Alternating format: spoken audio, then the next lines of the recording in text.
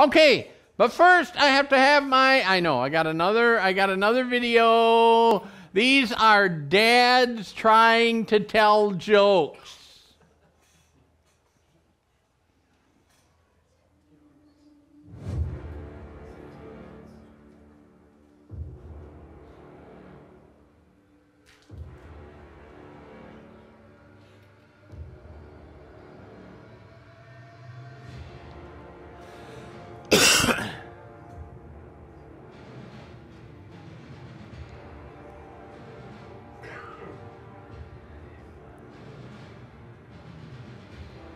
Fathers, yeah.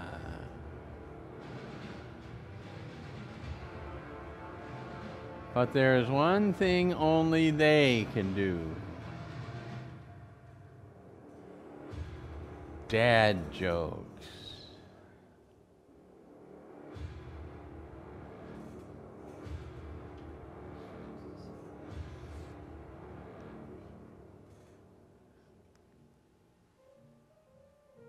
Why do the chicken coops only have 2 doors? Because if they had 4, it would be chicken sedans. Coop sedan. What do you call a laughing motorcycle? A Yamaha. A Yamaha.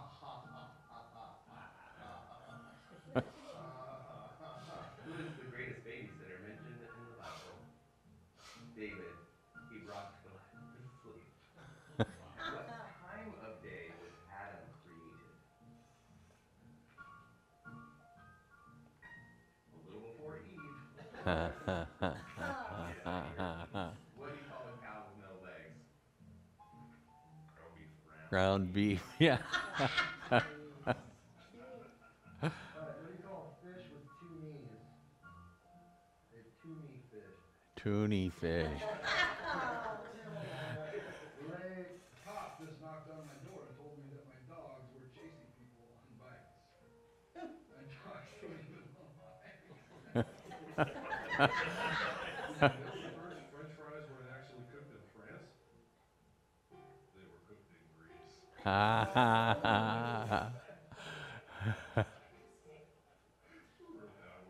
tried to eat a clock the other day. It was really time consuming.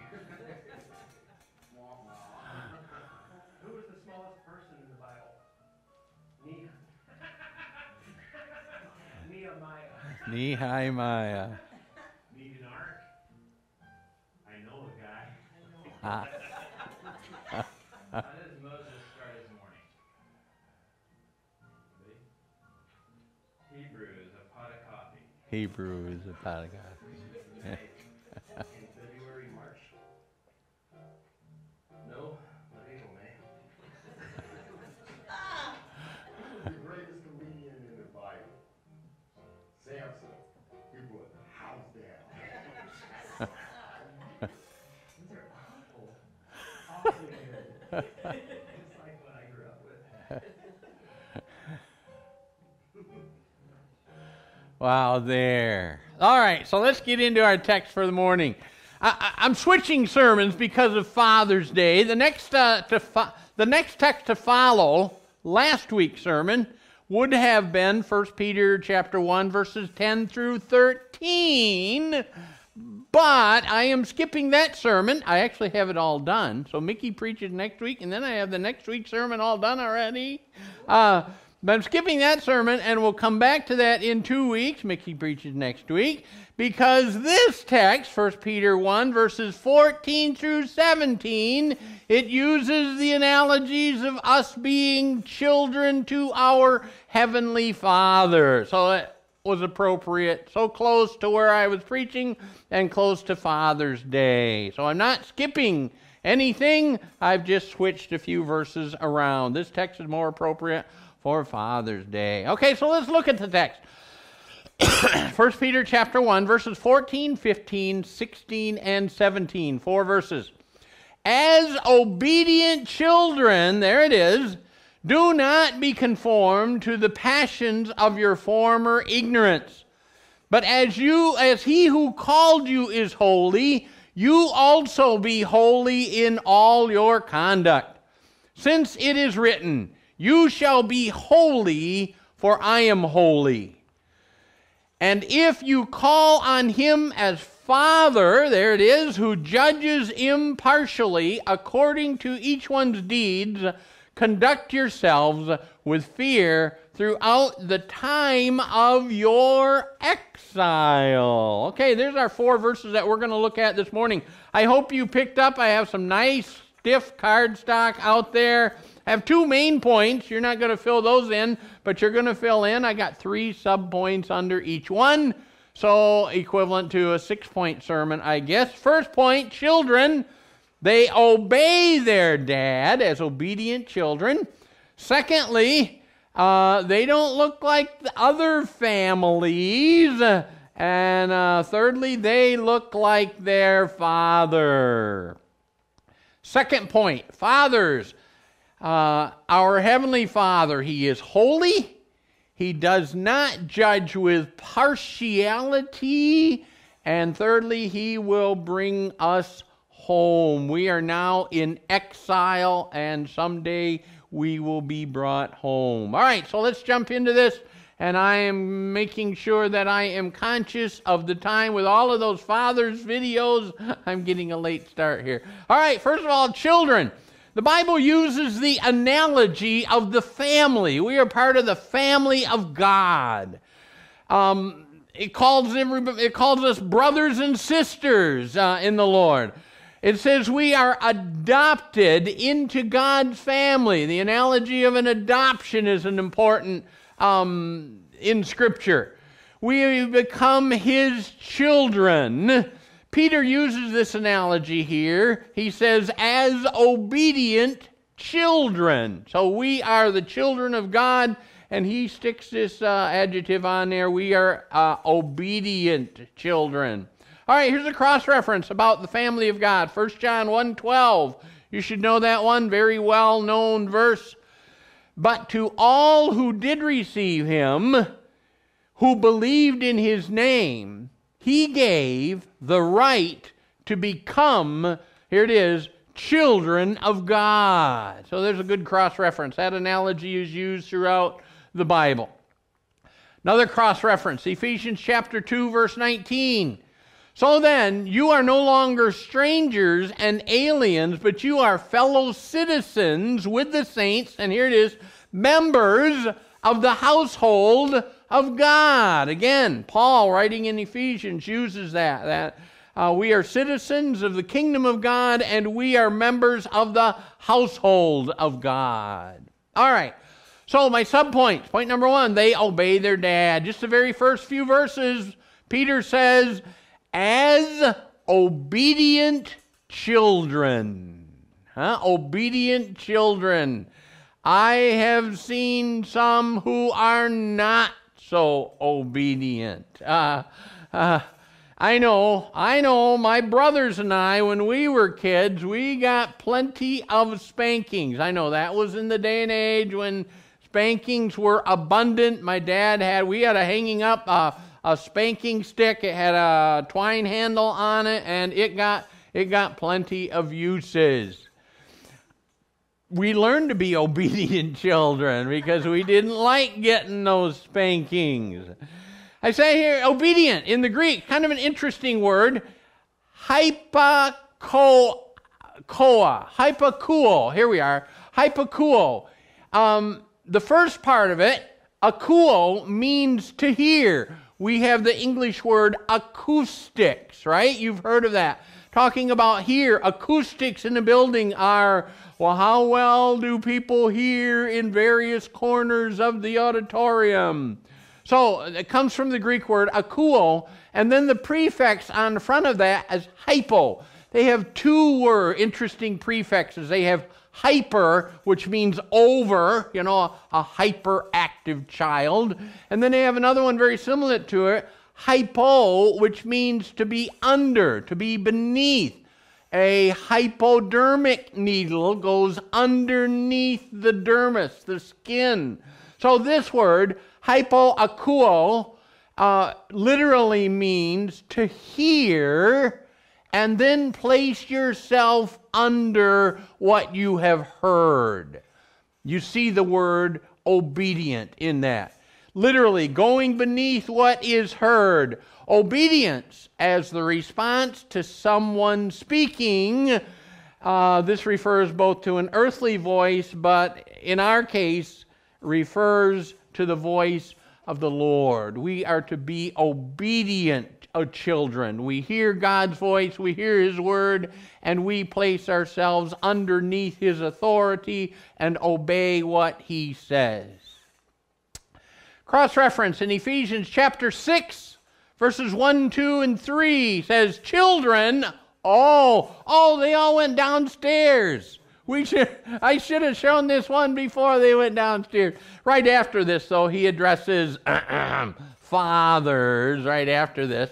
But here, Paul in chapter 6 of Ephesians says, children, obey, there's our word, obey your parents in the Lord, for this is right. And then he quotes from one of the 10 commandments. He says, honor your father and mother. This is the first commandment with a promise that it may go well with you and that you may live long in the land. That's the promise that he gave to the Israelites if their children would honor their father and mother.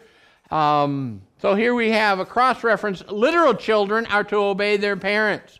We, as the children of God, are to obey God. You know, sometimes there's just that rebellious streak in us.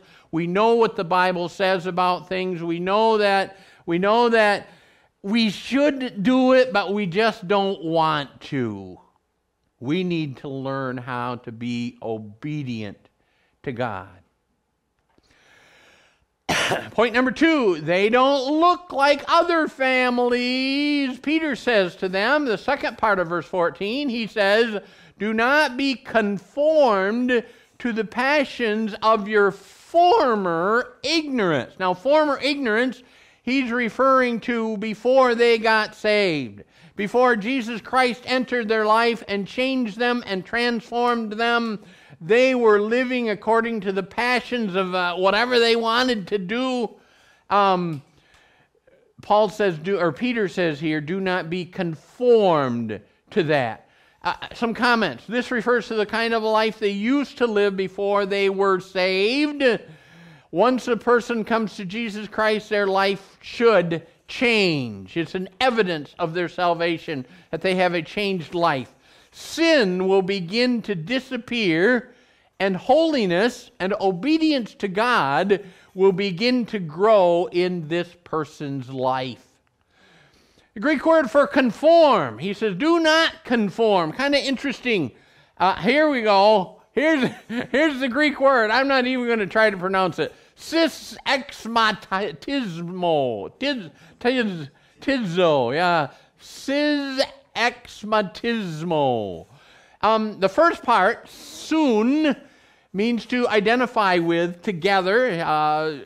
Jews, we meet in a church. They meet in a synagogue. That prefix is on the front of that. Means to gather together. And then zaxmiztidzo, I didn't pronounce that right, but having the outward shape.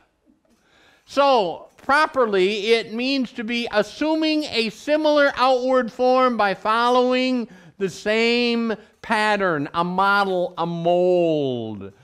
My grandkids like to come over, and Laurel picked it up on a garage sale. She picked up this Play-Doh set, and it has a whole bunch of different colors of Play-Doh. Of course, the kids get all of the colors all mixed together as they play with it.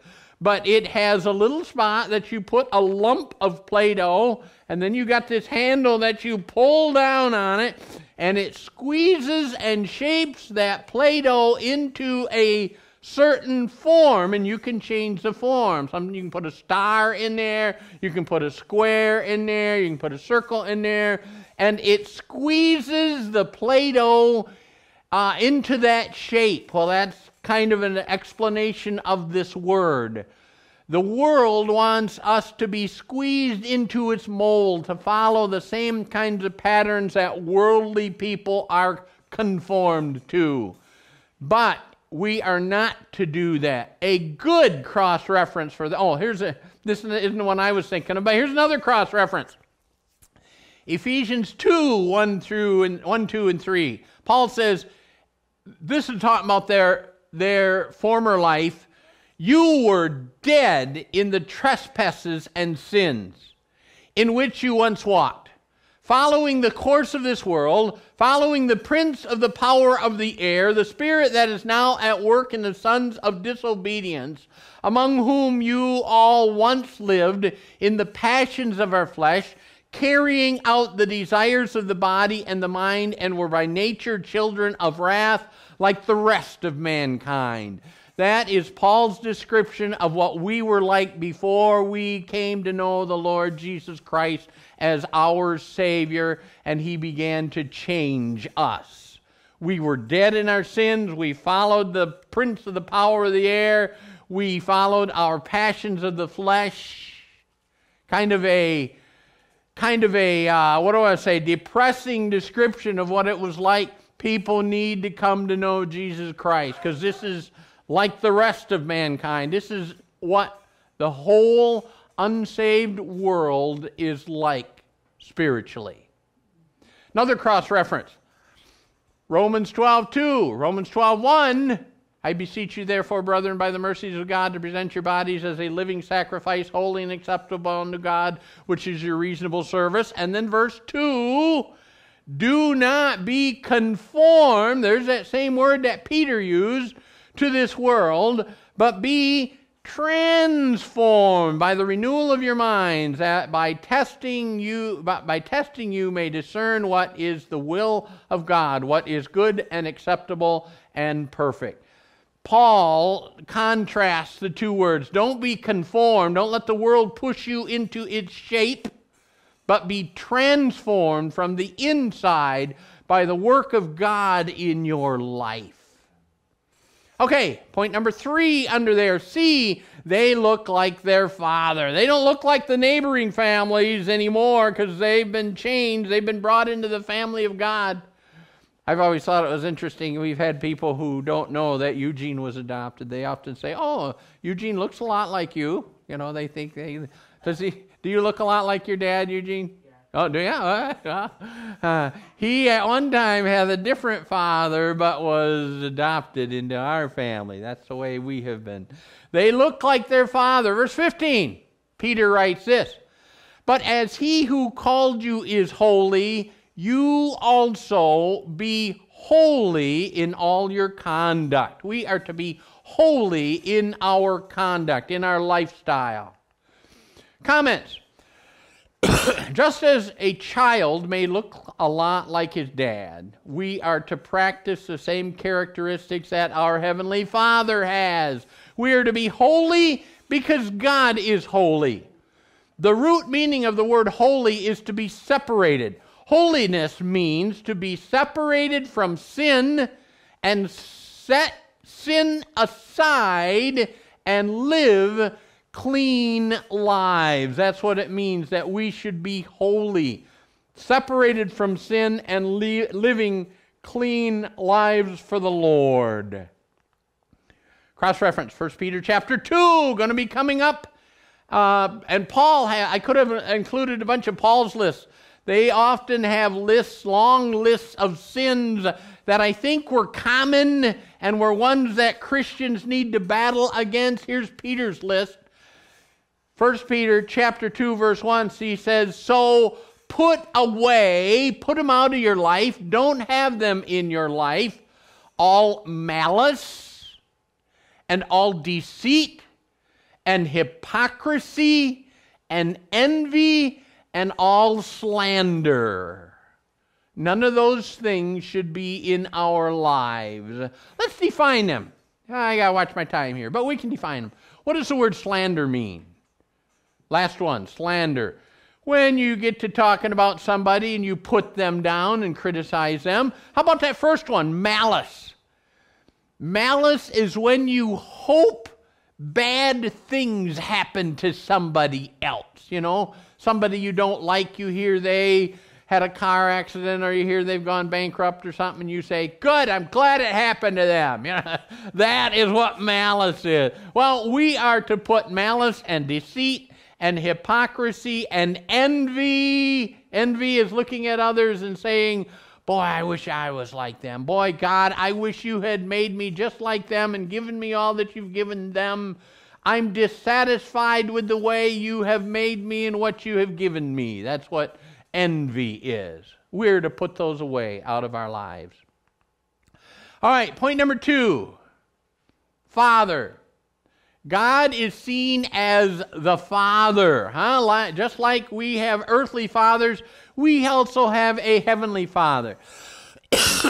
I have heard somebody say, the most influential person in a child's life as he grows up is the father. And he'll be watching his dad, and he'll see exactly how his dad lives, and he'll see the way his dad acts, and that influences a child more than any other person in the entire world.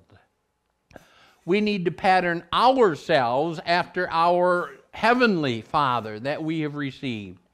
Peter uses that title here for God. Peter uses that title of God here. He calls him Father. He calls him our Father. All right, cross-reference. Matthew 6. Oh, Matthew 6. Jesus' disciples are asking him how they should pray. And Jesus says, pray like this. Our Father in heaven, may your name be holy. Hallowed be your name. That prayer, we call it the Lord's Prayer. Starts off, our Father which art in heaven.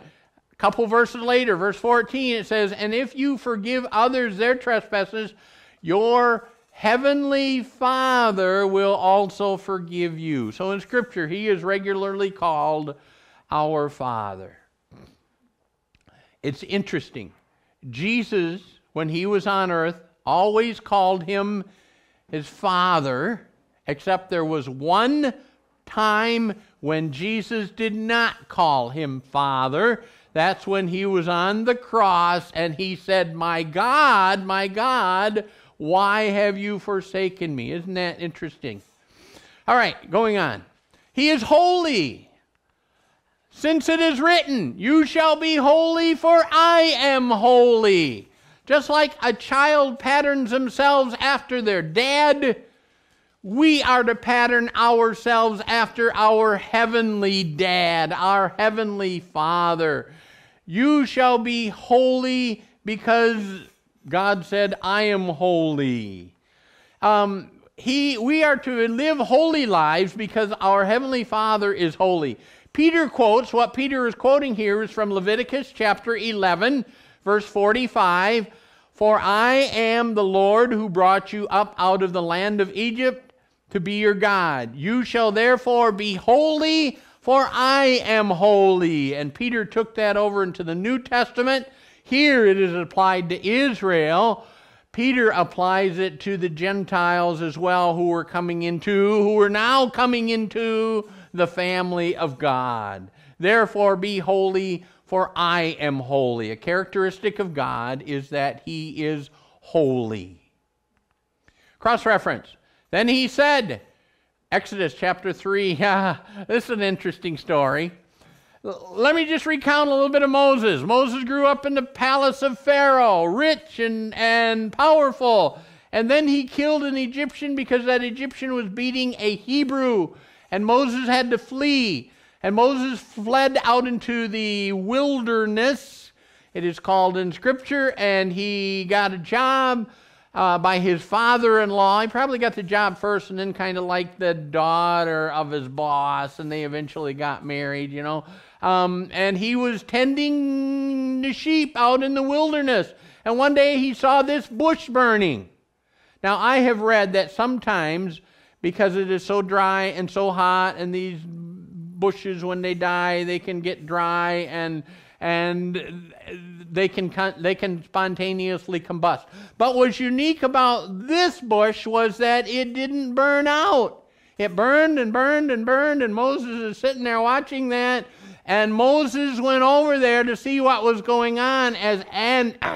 As he approached the bush, a voice out of the bush said, then he said, "Do not come near. Take the sandals off of your feet, for the place on which you are standing is holy ground." The Father is holy, and because his presence was there in that bush, that whole ground around that bush became special, became separated from worldliness. It became holy ground. Back at Remedy Church, I don't know if you remember this, Mickey and Mary, Dylan, when we first hired him, he had a peculiar practice. He would take his shoes off. We hired him as a song leader. He played guitar and stuff, but he would take his shoes off when he came up on the platform. He says, "Well, it's because it's holy ground." Yeah, I thought that was interesting. All right, number B, he does not judge with partiality. Verse 17a says, and if you call on him as Father, who judges impartially according to each one's deeds. He judges. Isn't that interesting? Peter when he thought of God as Father, he stuck this description in there of him, who judges impartially. Here, I know, I've come up with some good ones for you today. If you thought that Syzexon, whatever that other Greek word was, here's another one. Aprosopolemptos. There. I didn't even go into all of the words that are stuck together in the Greek language to make up this word, but it means not accepting the person. Now, we might think that's bad, but it was meant in a good sense. It meant without respect of persons. It was very, very, very common, both throughout the Old Testament and even especially in the New Testament, that when a judge had to rule on a case, the person who wanted the judge to rule in his favor would come and give the judge a bribe. And then it didn't matter to the judge who was right and who was wrong. He wasn't judging impartially. He would judge according to the person who gave him more money. Yeah. That was meant that they had respective persons. The person who was the wealthiest, who had the most prestige, they would usually be judged. And all the common people knew that the judges were corrupt and that they judged with respect of persons. If they went to court against a wealthy, influential person, they knew they would probably lose, even though they were in the right. God is not that kind of judge. God judges fairly and impartially and without respect of persons. The adverb from a compound, the alpha on the front of it, and then a compound, I didn't even go into what these two words meant. It means not accepting the person, i.e. it means to be impartial when you are making judgments. Comment here. God our Father is declared to have the character of impartiality. Father does not have favorites. Fathers are not to have favorites among their children. Any of you ever watched that Tim Allen show? What's the new one? Last Man Standing. Yeah. He had two girls who were older, and they were really girly girls. In fact, the first one got pregnant before she graduated from high school. But the last one was really into sports and things that he really liked. And so on the show, he always talks about how a father isn't to have favorites, but she's really his favorite on that show. I like that. Well, a father is not to have favorites among their children. Anyone who comes to Jesus Christ in faith will be accepted. Isn't that wonderful? It doesn't matter what you did. What did I say here? I say the kind, gracious person or the lust-filled cheat, both are accepted in Christ by the Father. Because the Father don't judge what we are doing, what we have done in the past. It's Jesus' righteousness that is placed on us. All right, last point. He will bring us home. Conduct yourselves with fear throughout the time of your exile. I know, I really got into the Greek here, but I wanted to look up that word exile. Greek word for exile, paroikia. It means to sojourn. Be an exile in a strange land, to have a foreign residence.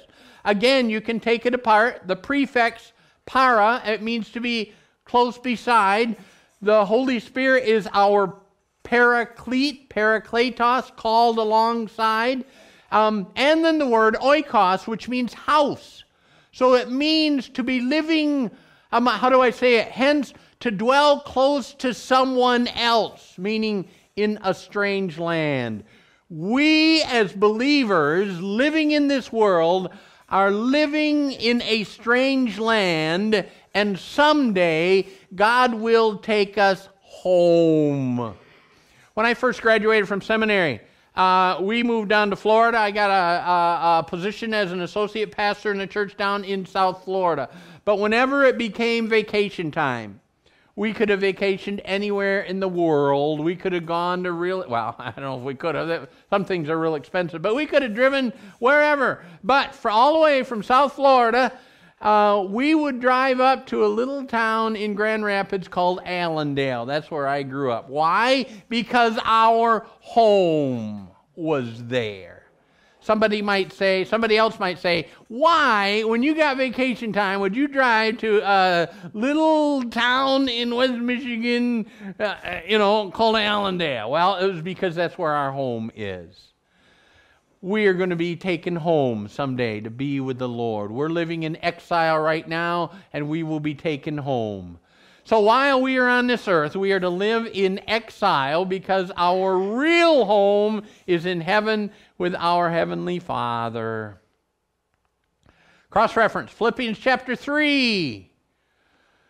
But our citizenship is in heaven, and from it we await a Savior, the Lord Jesus Christ, who will transform our lowly body to be like His glorious body by the power that enables Him even to subject all things to Himself. Verse 20 there, our citizenship is in heaven. All right, here's the conclusion. We are to be obedient children to our Heavenly Father. He is holy, so we are to be holy. We are to put sin aside and obey the commands that Scripture has given and live holy lives. We are only foreigners here on this earth and this life. We will someday go home to dwell with our true Father in our true home in heaven. Nice passage from 1 Peter. Let's stand as we sing our concluding song.